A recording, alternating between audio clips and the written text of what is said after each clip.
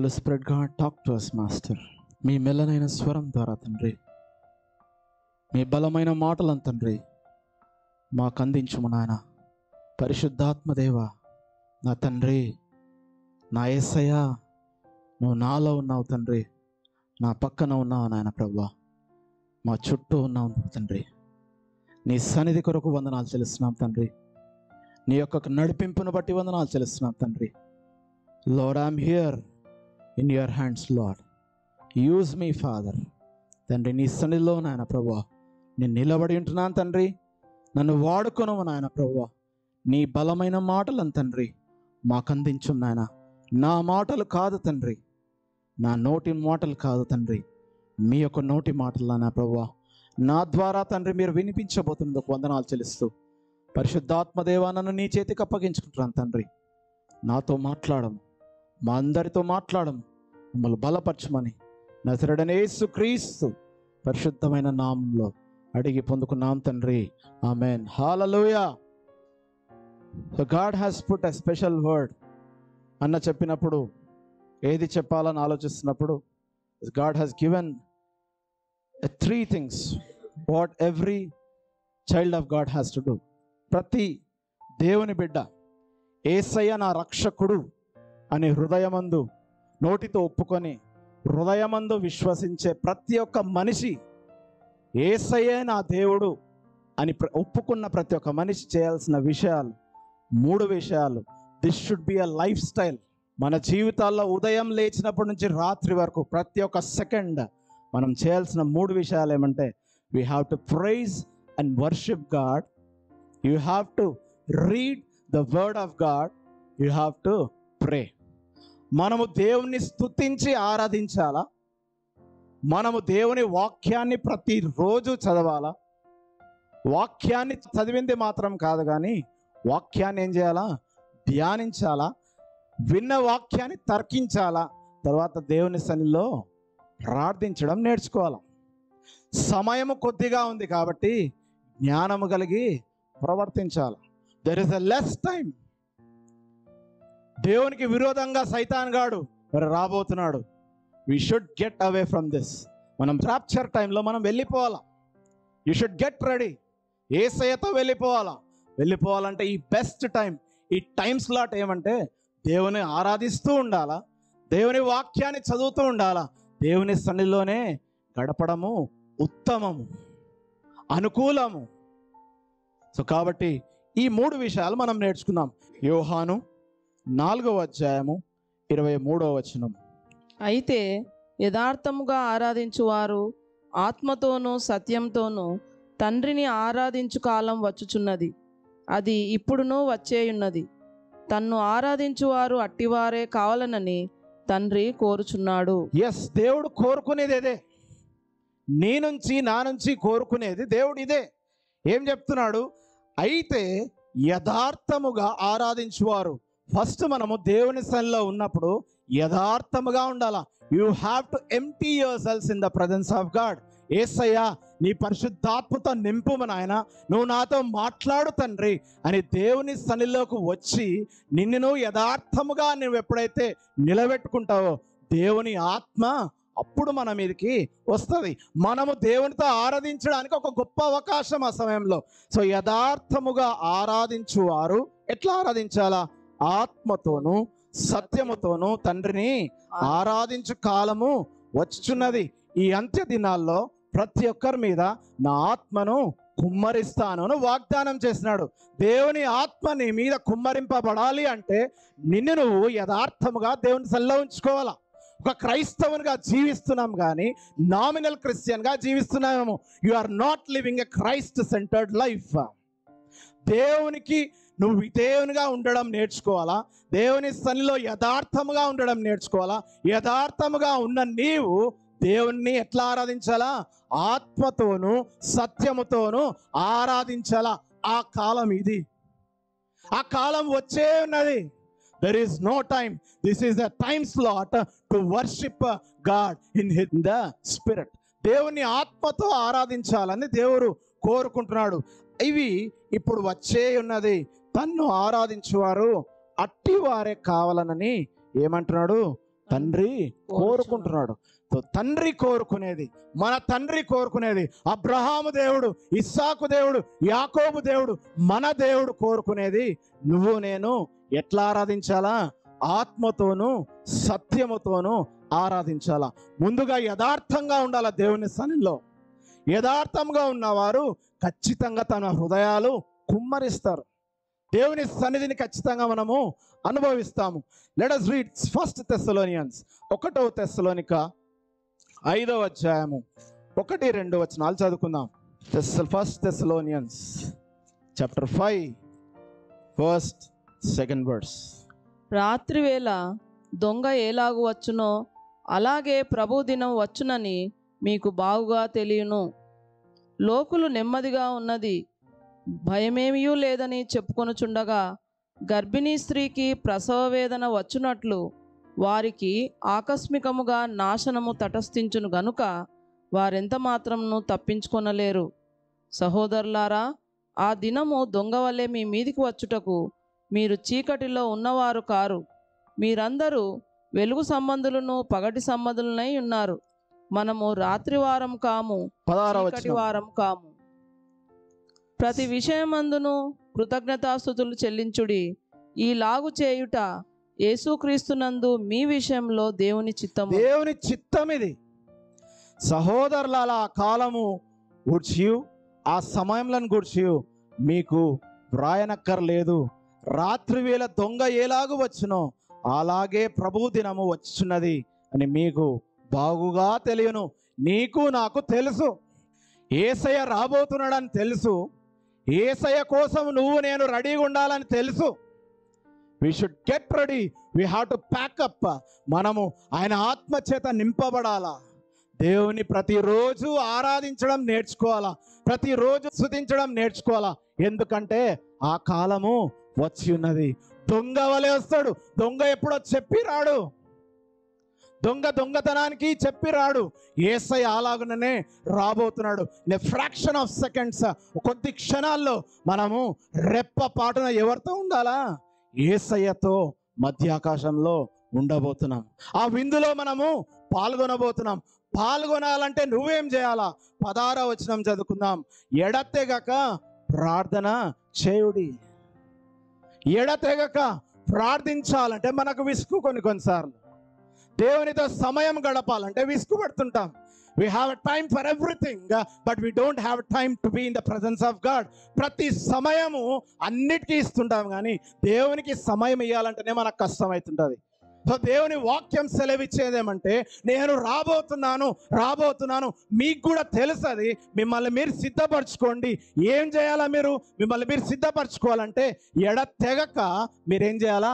ప్రార్థించాలా, విసుకక ప్రార్థించాలా. దేవుని సన్నిధిలో ఆత్మతో సత్యముతో ఆరాధిస్తూ మీరు ప్రార్థించాలా, యథార్థముగా ప్రార్థించాలా. అలాగే మరి ఆ వచనం కంటిన్యూ చేసుకుంటే, ప్రతి విషయమందును కృతజ్ఞతాస్తులు చెల్లించుడి. ఈలాగు చేయుట యేసుక్రీస్తు మీ విషయంలో దేవుని చిత్తం. దేవుని చిత్తం ఏంది అంటే, మీరు ఎడతెగక ఏం చేయాలా? ప్రార్థించాలా. ప్రతి విషయంలో మీరు ఏం చేయాలా? దేవునికి కృతజ్ఞతాస్తులు చెల్లించాలా. నీ సమస్య అక్కడ వస్తుంది అన్న వెంటనే నువ్వేం చేయాలా? థ్యాంక్ గాడ్ అని చెప్పాలా. దేవునికి కృతజ్ఞతాస్తుతులు చెల్లించడమే మంచిది. ప్రతి విషయంలోనూ సమయమనక మనం ఏం చేస్తుండాలంట? ప్రార్థిస్తూ ఉండాలా. దేవునికి కృతజ్ఞతాస్తుతులు చెల్లించాలా. ఇది ఎవరి చిత్తము? నీ చిత్తము కాదు, నా చిత్తము కాదు, దేవుని యొక్క చిత్తము. సో దేవుని యొక్క చిత్తాన్ని చెప్తున్నాడు. నాకు ఇట్లా ఉండాలా, నువ్వు నాకు ఇట్లా బ్రతకాలను, నువ్వు ఇట్లా ఆరాధించాలా, నువ్వు ఇట్లా ప్రార్థన చేయాలని దేవుడు చెప్పినప్పుడు మనం ఏం చేయాలా? విధేయత చూపాలా. సమయం దగ్గరకు వస్తూ ఉంది, ఎప్పుడు వస్తాడో తెలియదు, కాబట్టి మనల్ని మనము సిద్ధపరచుకోవాలా. ఈ టైం అంతా మనం ఏం చేయాలంటే దేవుని సన్నిధిలో ఉండాలా. దేవుని సన్నిధిలో యథార్థంగా బ్రతకడం నేర్చుకోవాలా. యథార్థముగా ప్రార్థించే వారిగా ఉండాలా. కృతజ్ఞతాస్తులు చెల్లిస్తూ మన జీవితాన్ని కొనసాగించేవారుగా ఉండాలా. ఎవరిలో కొనసాగించాలా? క్రీస్తులో కొనసాగించాలా. పౌలు ఒకటే మాట మాట్లాడతాడు, బ్రతుకుట క్రీస్తే, చావైతే లాభము. ఎవరి కోసం బ్రతకాలా? క్రీస్తు కోసం బ్రతకాలా. ఈ లోకంలో ఏమి ఎంబడి రాదు, కానీ మన ఎంబడి వచ్చేది ఎవరు? ప్రతి విషయంలో క్రీస్తు ఒక్కడే నీతో వచ్చేది. కాబట్టి మనము బ్రతుకుట క్రీస్తు కొరకే, చావు కోసమైనా రెడీగా ఉండాల. This is a Christian life. You have to pray, you have to worship, you have to read the word, you have to meditate the word. ఇదే క్రీస్తు చిత్తం. దేవుని కోసం బ్రతకడమే క్రీస్తు చిత్తము. దేవుని సన్నిధిలో ప్రార్థించడమే దేవుని చిత్తము.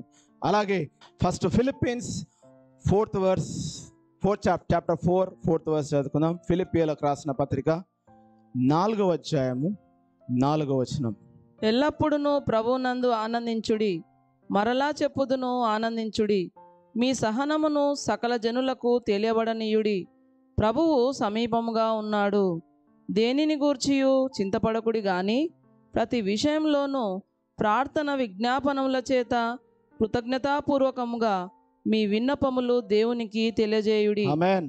ఎల్లప్పుడూ ప్రభువునందు ఆనందించుడి, మరలా చెప్పుదును ఆనందించుడి. Again and again say that rejoice in the lord always. ఎవరిలో ఆనందించాలా? దేవునిలో ఆనందించాలా. ఇప్పుడున్న టైంలో everyone are enjoying the world. లోకములో ఆనందిస్తున్నారు, లోకస్తులతో ఆనందిస్తున్నారు. కానీ సమయం కొద్దిగా ఉంది కాబట్టి మన సమయం ఈ లోకంలో లేదు, లోకాధికారితో లేదు. కానీ ఎవరితో ఉంది నీ సమయము? ఎవరితో గడపాలని నీ సమయం ఉందంటే ఆ టైం స్లాట్ యేసయ్య కోసమే ఉంది, అంతే. ఆ టైం దేవుని కొరకే నువ్వు ఏర్పరచుకోవాలా. సమయం అనక ఎప్పుడూ ఆనందించాలంట, ఎల్లప్పుడూ ఆనందించాలా. నీకు బాధ వచ్చిందా? దేవునికి కృతజ్ఞతాస్తులు చెల్లించి ఆనందించు. ఆ బాధ వెళ్ళిపోవాల్సిందే. యథార్థమైన మనస్సు ఉంటే దేవుడు నీకున్న సమస్యను ఖచ్చితంగా తొలగిస్తాడు. నువ్వు చేయాల్సిన పని, దేవుని చిత్తము ఏమిటి? Rejoice in the lord always. ఎవరిలో ఆనందించాలా? మనం ప్రతి క్షణము దేవునిలోనే ఆనందించాలా, యేసయ్య నామాన్ని జపిస్తూ ఆనందించాలా. సో కాబట్టి దేని గురించి చింతపడొద్దు అంటున్నాడు. మీ సహనమును సకల జనములకు తెలియనీయుడి, ప్రభువు సమీపముగా ఉన్నాడు. దేవుడు రాబోతున్నాడు, యేసయ్య రాబోతున్నాడు. ఇంకా రిలాక్స్గా ఉన్నారు. ఏమొస్తాడులే, ఏమి కాదులే. Yes, Jesus is ready. సమయం ఇస్తున్నాడు అంతే. కృపాకాలంలో నువ్వు ఉన్నావు, నువ్వు నేను కృపాకాలంలో జీవిస్తున్నాము. ఆయన ఎంత ప్రేమిస్తే ఇంకా నీకు టైం ఇస్తున్నాడు. You are in the year of 2023. ఎంతమంది వెళ్ళిపోయినారో జనవరి 1st రోజు, నిన్న ఎంతమంది పోయినారో, ఇప్పుడు ఎంతమంది పోయినారో. You are alive because you are going to be a worshipper of Christ. దేవుణ్ణి ఆరాధించాలని కోరుకుంటున్నాడు, అందుకే నువ్వు ఇక్కడ ఉన్నావు. దేవుని వాక్యాన్ని చదవాలా, ఆనందించాలా, ఇతరుల కొరకు నువ్వు మరి నడవాలా, దేవుని సన్నిధిలో ప్రార్థించాలా, దేవుని చిత్తాన్ని నెరవేర్చాలా అని దేవుడు కోరుకున్నాడు. కాబట్టి you are alive and I'm alive. ఆయన కృప ఉంది కాబట్టి నువ్వు నేను సజీవుల లెక్కలో ఉన్నాం. కాబట్టి మనం ఏం చేయాలి? ఎప్పుడు ఎల్లప్పుడూ ఎవరి ఆనందించాలా? క్రీస్తు యందు ఆనందించాలా. క్రీస్తు నామాన్ని జపిస్తూ ఆయనందు ఆనందించాలా. మీ సహనమును తెలియనీయుడి. ఎన్నెన్నో ఇబ్బందులు రాబోతున్నాయి, కానీ ఇబ్బందుల నుంచి మనల్ని దేవుడు తీసుకొని వెళ్ళిపోతున్నాడు. నెక్స్ట్ అలాగే 6వ వచనం చదువుకుందాం. దేనిని గూర్చి చింతపడకుడి, కానీ ప్రతి విషయంలో ఉదయము లేచినప్పటి నుంచి రాత్రి వరకు నువ్వు చేయాల్సిన పని ఒకటే, ప్రార్థన విజ్ఞాపనల చేత కృతజ్ఞతాపూర్వకంగా మీ విన్నపములు దేవునికి తెలియజేయుడి. నువ్వు చేయాల్సిన పని పక్కింటోళ్ళకి వీళ్ళకి చెప్పాల్సిన అవసరం లేదు. నీ పని ఏమి? దేవునిలో ఏం చేయాలంట? నువ్వు ఆనందించాలా. దేవునిలో నువ్వు ఆనందిస్తూ నువ్వేం చేయాలా? ప్రతి దినము నువ్వేం చేయాలా? ప్రార్థించాలా. దేనిని గూర్చి చింతపడొద్దు అని దేవుడే చెప్తున్నాడు. మనం ఎందుకు చింతించాలా? మన తండ్రి చెప్తున్నాడు. తండ్రి అనే దేవుడు, అబ్రహాము దేవుడు, ఇస్సాకు దేవుడు, యాకోబు దేవుడు, నీతో ఉన్న దేవుడు, నీ హృదయంలో నా హృదయంలో ఉన్న దేవుడు చెప్పేదేమంటే చింతించొద్దురా భయ్ అంటున్నాడు. నువ్వు ఎందుకు చింతపడాలా? నేను నీతో ఉన్నా కదా, నేను నీతో ఉన్నా, నీ తోడున్నా, నీ వెనువెంటే ఉన్నా, భయపడొద్దు. నువ్వు చేయాల్సిన పని ఏమంటే యూ షుడ్ ప్రే. ఎడతెగక ప్రార్థించాలా. ప్రార్థన ప్రార్థన ప్రార్థన. క్రైస్తవుని యొక్క శ్వాస ఏమై ఉండాలంటే ప్రార్థించాలా. క్రైస్తవుని యొక్క శ్వాస ఏమంటే దేవుణ్ణి ఆరాధించాలా. ఈ 3 పనులు, ప్రార్థన ఉండాలా, దేవుణ్ణి ఆరాధించడం నేర్చుకోవాలా, దేవుని వాక్యాన్ని అభ్యసించాలా. We have to learn how to read and how to meditate. కృతజ్ఞతాపూర్వకంగా మీ విన్నపములు దేవునికి తెలియచేయుడి అని చెప్తున్నాడు. అలాగే కీర్తనలు 100వ అధ్యాయం 4 నుంచి 5 వచనాలు చదువుకుందాం. కృతజ్ఞతార్పణలు చెల్లించుచు ఆయన గుమ్మములలో ప్రవేశించుడి. కీర్తనలు పాడుచు ఆయన ఆవరణములలో ప్రవేశించుడి. ఆయనను స్తుతించుడి, ఆయన నామమును ఘనపరచుడి. యెహోవా దయాళుడు, ఆయన కృప నిత్యముండును, ఆయన సత్యము తరతరములుండును. Praise God. కృతజ్ఞతాస్తుతులు చెల్లించు ఆయన గుమ్మములో ప్రవేశించాలా. నీ జీవితము ప్రతి సమయంలోనూ నువ్వు చేయాల్సిన పని ఏమంటే కృతజ్ఞతాస్తుతులు చెల్లిస్తూ హృదయపూర్వకంగా ఆయనను ఆరాధిస్తూ ఆయన గుమ్మంలోకి మనము ప్రవేశించాలా. కీర్తనలు పాడుచు ఆయన ఆవరణలో ప్రవేశించుడి. ఆయన దయాళుడు, ఆయన కృప నిత్యం ఉంటుందంట. వాగ్దానం చేసిన వాడు నమ్మదగినవాడు. ఆయన కృప వెంబడి కృప మనతో ఉంది. కాబట్టి మనం చేయాల్సిన పని ఏమి? ఇప్పుడు ఆ కృపను అనుభవిస్తున్నాం కాబట్టి you have to worship God. దేవుని గుమ్మంలోకి, దేవుని సన్నిధిలోకి ఎలాగూ రావాలా? కృతజ్ఞతాస్తుతి చెల్లిస్తూ దేవుని సన్నిధిలో మనము ప్రవేశించాలా. మనం ఎప్పుడు వచ్చేటప్పుడు మన బాధలన్నీ ఎంబడి పెట్టుకొని వస్తామేమో. But you have to leave away everything, because దేవుడు దాన్ని చూసుకుంటాడని దేవుని చేతుల్లో ఎప్పుడైతే పెట్టేస్తావో అప్పుడు నీకు సమాధానము కలుగుతుంది. Let us read psalms 1st chapter 1 to 3. అందరికి తెలిసిన వాక్యము. కీర్తనలు 1వ అధ్యాయం 1 నుంచి 3 వరకు చదువుకుందాం. దుష్టుల ఆలోచన చెప్పున నడువక, పాపుల మార్గమున నిలువక, అపహాసకులు కూర్చుండు చోటను కూర్చుండక, యెహోవా ధర్మశాస్త్రమునందు ఆనందించుచు దివారాత్రము దానిని ధ్యానించువాడు ధన్యుడు.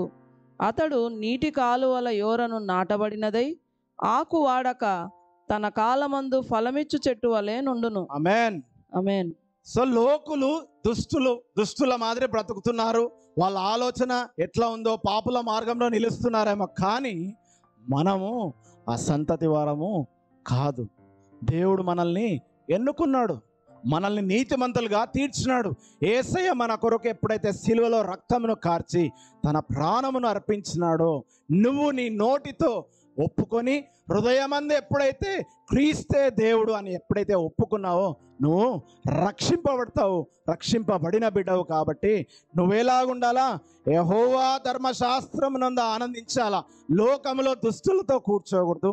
ఆ మాటలు ఈ మాటలు ఎవరైతే మాట్లాడుతున్నారో వాళ్ళతో ఉండకూడదు. కానీ మనము ఎక్కడ ఉండాలని చెప్తున్నాడు ఇప్పుడు? యెహోవా ధర్మశాస్త్రమునందు ఆనందించాలా, దేవుని వాక్యమును ఆనందిస్తాలా. ఎవరి గురించిన మాటలు వినాలను? క్రీస్తు గురించిన మాటలే వినాలా. ఈ లోకంలో అనవసరమైన మాటలు మన చెవులోకి వస్తుంటాయి. మనము వినాలని దురద చెవులు కలిగేవాళ్ళంట. చెవులు గలవాడు వినుగాక అని ప్రకటనలో చెప్తున్నాడు. మనకి ఎవరి మాటలు వినాలా ఆశ ఉండాలా? క్రీస్తు గురించిన మాటలు వినాలా. మనం ఎవరి యందు ఆనందించాలా? క్రీస్తు మాటల యందు మనము ఆనందించాలా. నీ పని నా పని, నీ డ్యూటీ నా డ్యూటీ ఏమి అంటే యెహోవా ధర్మశాస్త్రం నందు ఆనందించడమే నీ డ్యూటీ. దేవుని వాక్యాన్ని చదవడమే కాదు. నేను అది 5 అధ్యాయాలు చదివిన, 6 అధ్యాయాలు చదివిన, 50 అధ్యాయాలు, what ever you read you have to meditate. దేవునితో కమ్యూనికేట్ కావాలా. దేవుని సన్నిధిలో యథార్థముగా ఎప్పుడైతే నిలబడిపోతావో God is ready to speak. దేవుడు రెడీగా ఉంటాడు మనతో మాట్లాడడానికి. మనమే కొన్నిసార్లు రెడీగా ఉండము. బైబుల్ ఉంటుంది కానీ, బైబుల్ చదువుతుంటాం కానీ మనం ఏదో ఒక బుక్ మాదిరి దీన్ని feel అవుతుంటాం. But this is a word of God. ఒకసారి యోహాను 1వ అధ్యాయం 1వ వచనం చదువుకుందాం. అందరికి తెలిసిన వాక్యము. John chapter 1 first words. ఆది యందు వాక్యం ఉండెను, వాక్యము దేవుని యొద్ద ఉండెను, వాక్యము దేవుడై ఉండెను. ఆయన ఆదియందు దేవుని యొద్ద ఉండెను. సమస్తమును ఆయన మూలముగా కలిగెను. కలిగి ఉన్నదేదియు ఆయన లేకుండా కలగలేదు. ఆయనలో జీవముండెను, ఆ జీవము మనుష్యులకు వెలుగై ఉండెను. ఆ జీవము మనుష్యులకు వెలిగించడానికి ఈ లోకంలోకి వచ్చింది.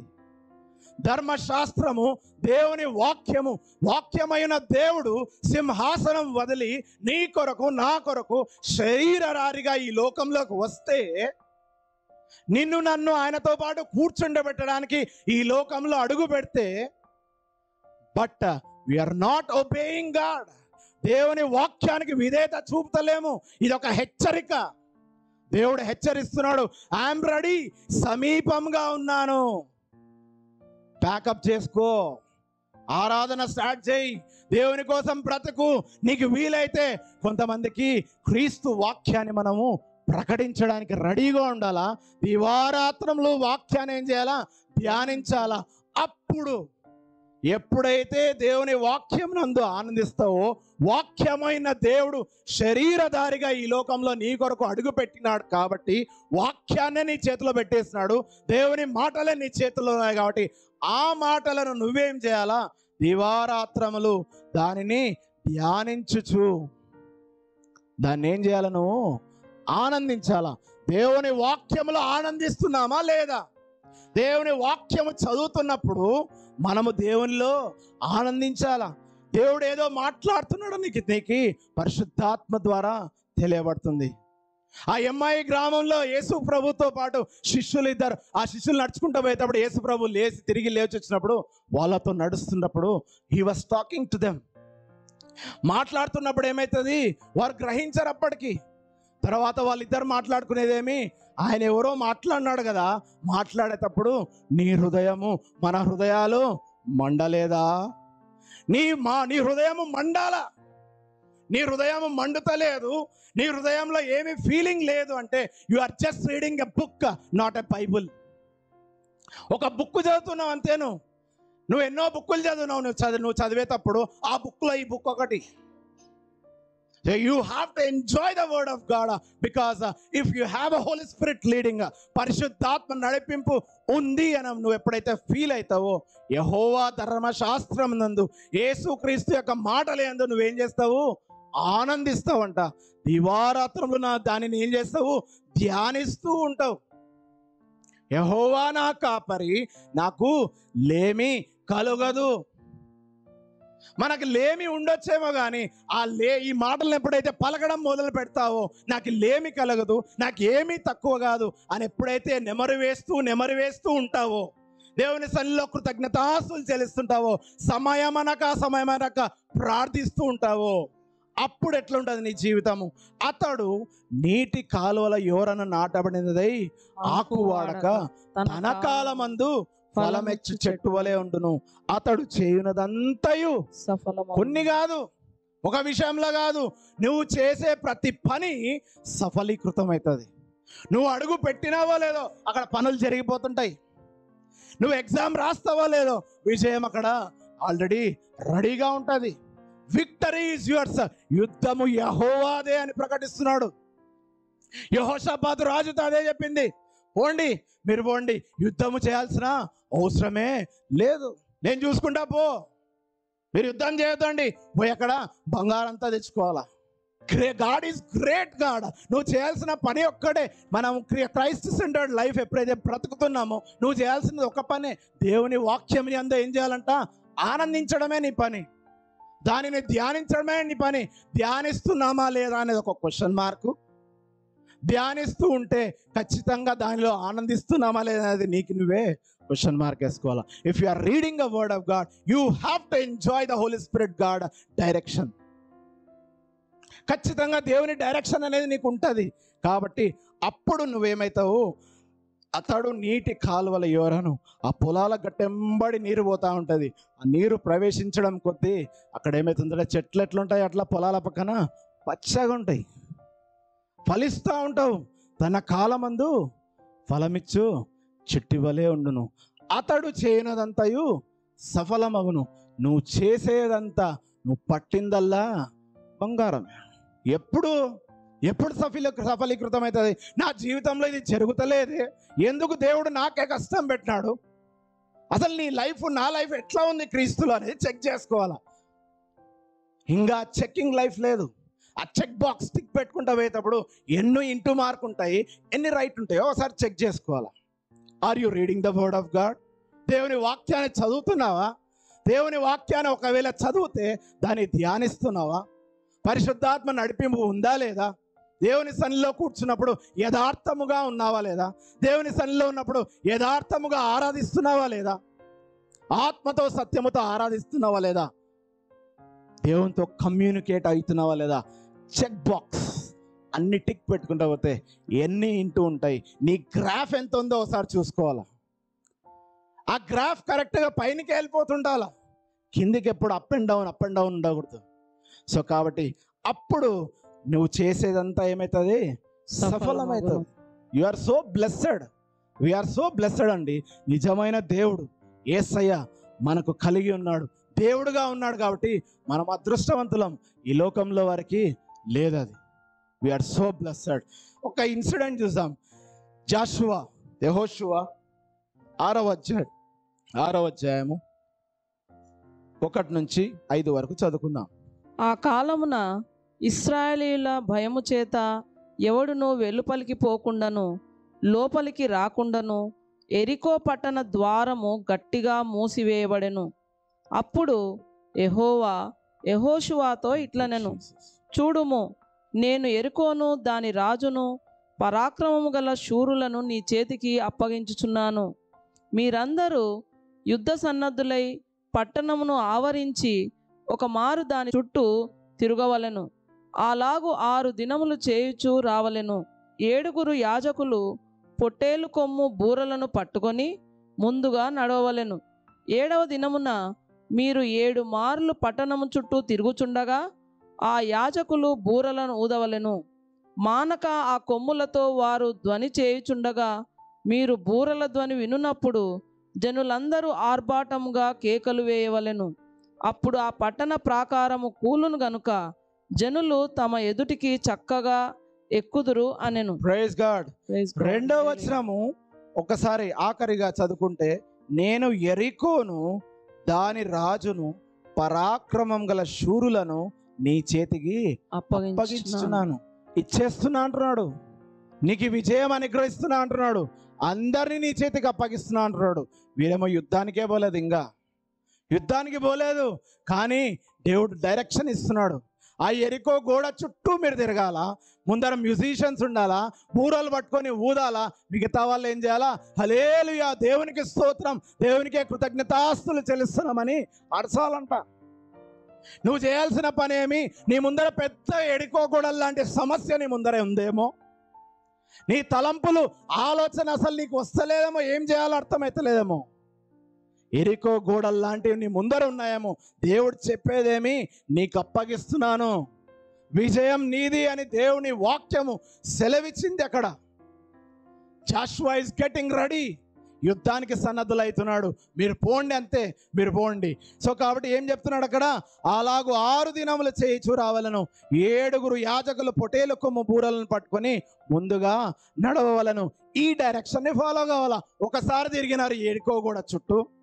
ఆ పట్టణం ఎంత పెద్దగా ఉందో ఏమో, ఎంత దూరం ఉందో ఏమో, అలసిపోయింటారో ఏమో. 1వ రోజు తిరిగినారు, పక్కన రెస్ట్ తీసుకున్నారు. 2వ రోజు తిరిగినారు, రెస్ట్ తీసుకున్నారు. 3వ రోజు, మళ్ళీ 4వ రోజు, ఈ విధంగా 7వ రోజు ఒకటేసారి ఎన్నిసార్లు తిరిగినారు? 7 మార్లు తిరిగినారు. ఎంత పెద్దగా ఉందో పట్టణము. మనలాంటి వాళ్ళం అయితే పారిపోతామేమో, మనలాంటి వాళ్ళం అయితే పోరానైనా ఇంట్లో పనులు ఉన్నాయని వెళ్ళిపోతాయేమో. దేవుని స్తుతించడం అంటే వద్దు, నాకేమొద్దు, ఇంట్లో పనులు ఉన్నాయి, వెళ్ళిపోతాము.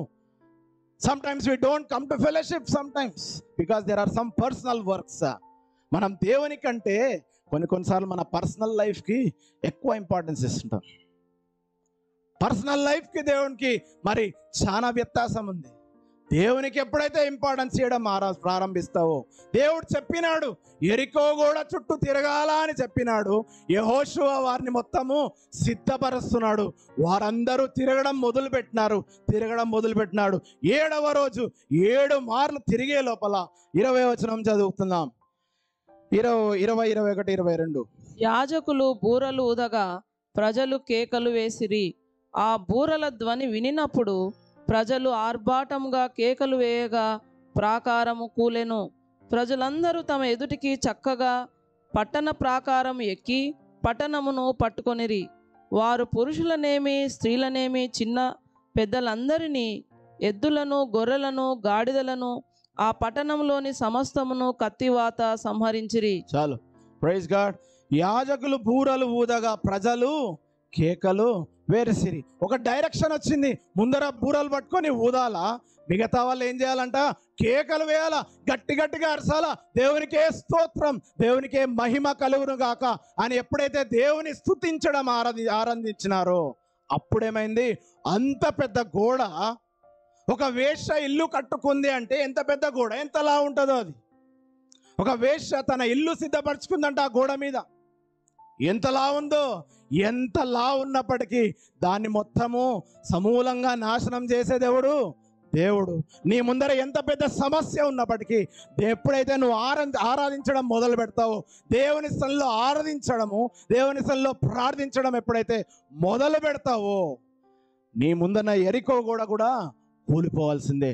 So what is the secret of Christian life is you have to praise him, you have to worship him.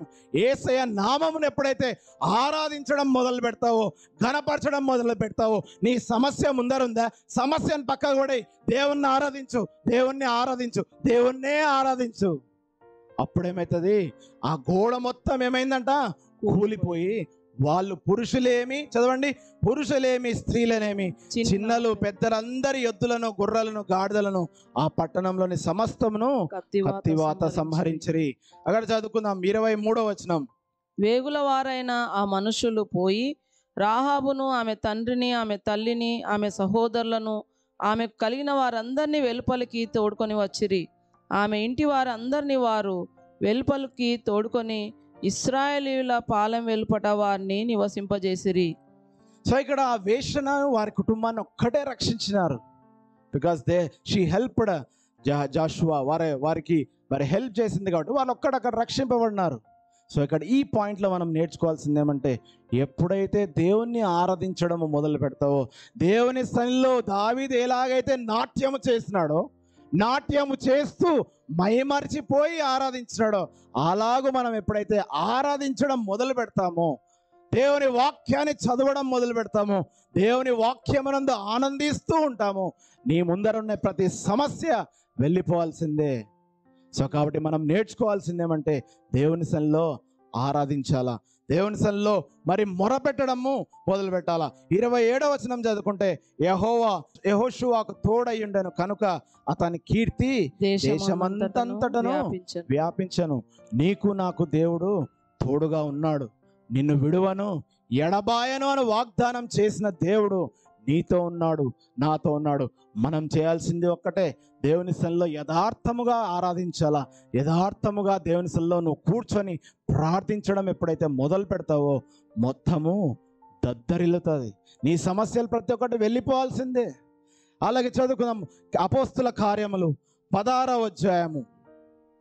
అపోస్తుల కార్యములు 16వ అధ్యాయం 23 నుంచి 34 వరకు చదువుకుందాం. వారు చాలా దెబ్బలు కొట్టి వారిని చెరసాలలో వేసి భద్రముగా కనిపెట్టవలనని చెరసాల నాయకుని ఆజ్ఞాపించిరి. అతడు అట్టి ఆజ్ఞను పొంది వారిని లోపలి చెరసాలలోనికి త్రోసి వారి కాళ్లకు బొండ వేసి బిగించెను. అయితే మధ్యరాత్రి వేళ పౌలును శీలయు దేవునికి ప్రార్థించుచు కీర్తనలు పాడుచుండిరి. ఖైదీలు వినుచుండిరి. అప్పుడు అకస్మాత్తుగా మహాభూకంపము కలిగెను. చెరసాల పునాదులు అదిరెను. వెంటనే తలుపులన్నీయు తెరుచుకొనెను. అందరి బంధకములు ఊడెను. ఆమేన్. అందరి బంధకాలు ఊడాల్సిందే, అందరూ రక్షింపబడాల్సిందే, నీ సమస్య మొత్తము వెళ్ళిపోవాల్సిందే. ఎప్పుడు ఇది జరుగుతుంది? అక్కడ పౌలు శీల పరిస్థితి బ్యాడ్గా ఉంది. వాళ్ళని కొట్టినారు, రక్తాలు కారుతున్నాయి, వారికి బొంద వేసి మొత్తం బెడీలు వేసి పెట్టేసినారు.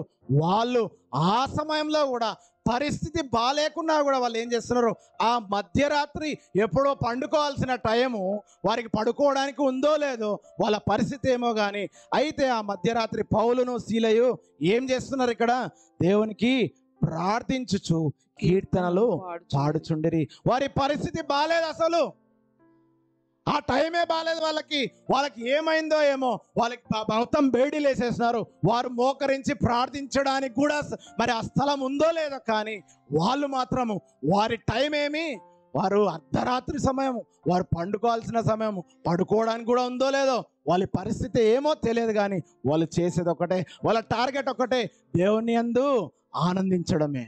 మరలా చెప్పుతూనే ఆనందించుడి. వారు మొకాళ్ళు వాళ్ళ ఆ హిస్టరీ చెప్పడం ఏమంటే, వారి ఆ ఎత్తులో గోడ ఇట్లా ఉంటుంది, వాళ్ళు మోకాళ్ళు ఉంచడానికి కూడా సమయం ఉండదు, వారి పండుకోవడానికి కూడా స్థలం ఉండదంట. ఆ అంత స్థలములో వాళ్ళు ఏం చేస్తున్నారు, ప్రార్థిస్తున్నారంట. చదువుదాం. అయితే మధ్యరాత్రి వేళ పౌలును సీలయు దేవునికి ప్రార్థించు కీర్తనలు పాడుచుండిరి, ఖైదీలు వినుచున్నారంట. నువ్వు పాటలు పాడితే పక్కింటలు వినాలా, రక్షింపబడాలా? You have to represent Christ. నిన్ను చూసిన వారు నిన్ను చూడకూడదు.